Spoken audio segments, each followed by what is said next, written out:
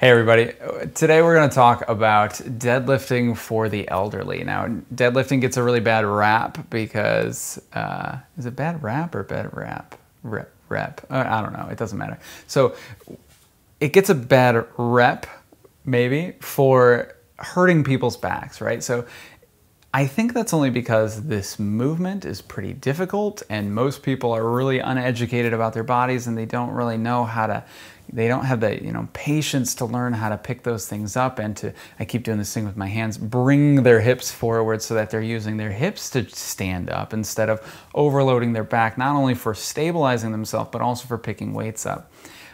But what I want to talk about specifically with the elderly is learning how to deadlift or maintaining your ability to deadlift is very effective for maintaining your sense of purpose, right? The people who lose motion, you ask anyone who has an injury or chronic pain or something that starts to debilitate them, that is debilitating in many different ways. And the sense of purpose that they lose because they feel like somebody has to take care of them, it can be a very strong side effect of these other things. So what I would encourage my more elderly lifters or viewers to do is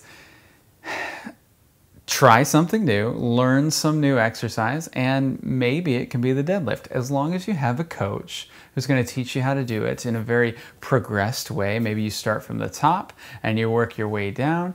First you learn how to bend over while using your leg muscles, and then later on maybe you work yourself down so that you're picking stuff up off the ground, and keep trying different stuff.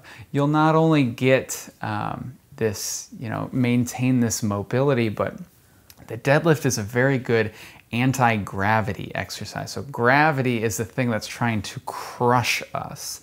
And as you get older, your body starts to give in more and more and more. And that's why you see when people are not just older, but even if they're just tired, they start to slouch more and they start to get collapsed over, their chest caves. And a big way to combat this is just to learn how to stand up, especially against a load. We did some stuff like this with a woman in a wheelchair who couldn't walk and thought she'd never be able to walk, and trained her for a few weeks and she got out of the wheelchair. It was amazing. It's really cool to see stuff like that. So our main principle here is it's time to persevere. Keep trying stuff, keep training yourself, and keep your sense of purpose.